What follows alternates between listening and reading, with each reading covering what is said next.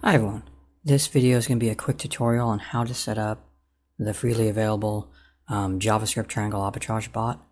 When I first started running it, I wasn't quite sure the directions aren't so precise on how to set it up, so I thought I'd make a video tutorial on how to do it. This is freely available off GitHub. I'll leave the GitHub repository link down below. By using this, well, first I should go on what it does. It does triangle arbitrage between decentralized cryptocurrency exchanges like Uniswap, PancakeSwap, and ApeSwap, and it does it depends on which currency you chooses on which exchanges it uses. So for Ethereum, you'd use Uniswap, 1inch, ApeSwap. But if you pick, I think you can also pick, I've only tested it on Ethereum, so if you choose to try it on BNB and Polygon, I'm not quite sure what it uses. You can always ask the person who made it on the GitHub repository if you want to. But by using this and having it run for about a month, I've more than 1,000 times my Ethereum, so it seems to be working pretty good for me. And the best part, it's free. So after you download the zip file off of GitHub, unzip it. I just unzipped it right here on my desktop, so it's nice and easy to find. And you have these files here. Basically, all you need to go to configure it is just the config file. And these are the settings you fill in. You fill in your public Ethereum address, right here. The private key to this public Ethereum address, the one you put in right there. Those two have to match. That has to be the private key to that public Ethereum address. Now, if you have a wallet that does not give easy access to your private key, like a hardware wallet, you can put in your wallet seed right here.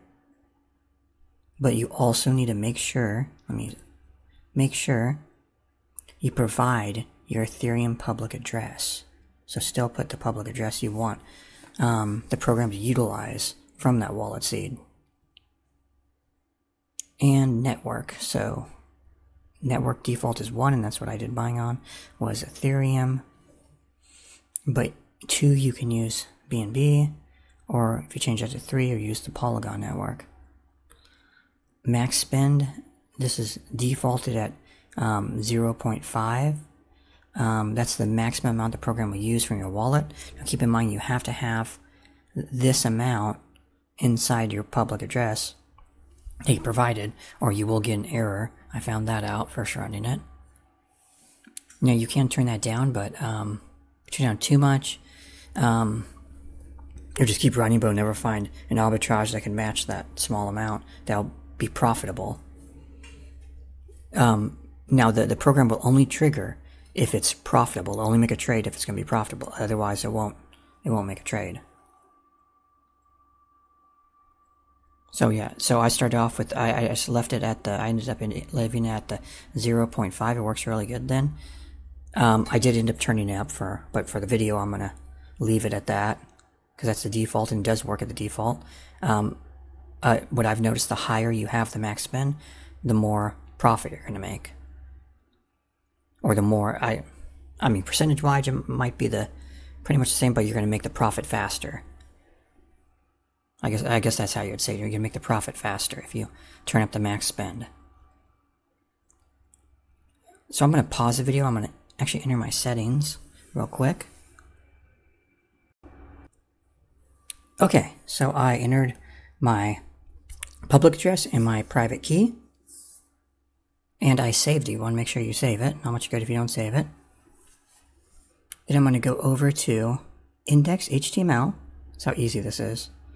Right click, go to open with, and you could basically use any kind of modern web browser. I did all my testing on Firefox. So actually, let's go ahead and try. I've never actually tried out Internet Explorer. Let's go ahead and try and see what happens when we run out Internet Explorer.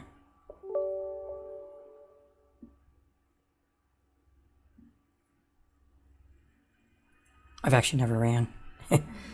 Let's see if it works on Internet Explorer. This is, I think, the first time I ran Internet Explorer. Or I guess it's Microsoft Edge now. Oh, here we go.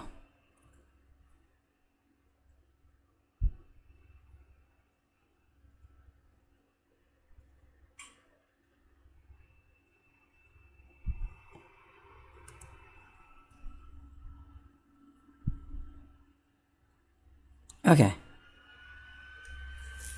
Running on micro. So, once it loads up, we're going to hit Run Bot.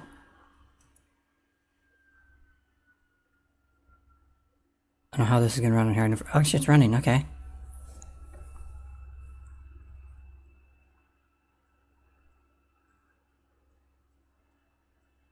You can see a live experiment test on Internet Explorer.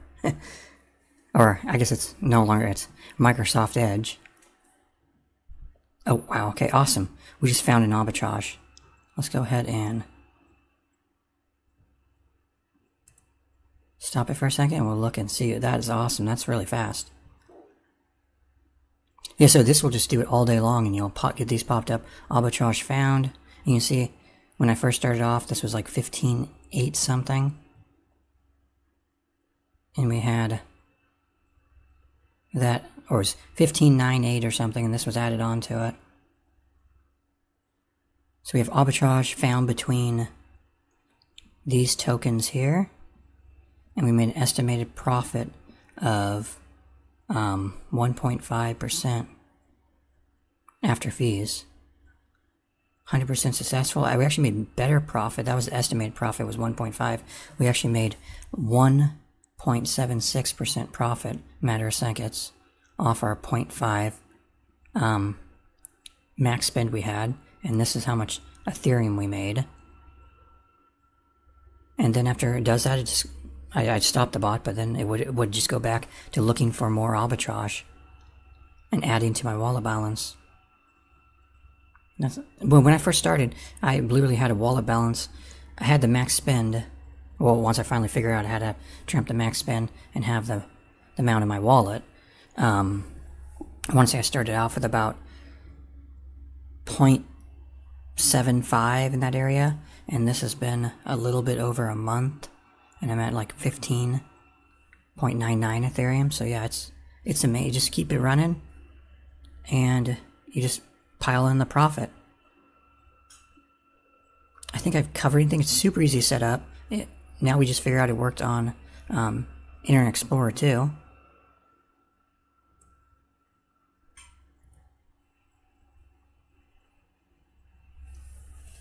I think that's it. Anytime you have a transaction, it saves in the transaction file there. I think that's it. Thanks for watching, and please give me a thumbs up, and hopefully this helps you make tons of profit. It has for me. I'm sure it will for you too. Thank you.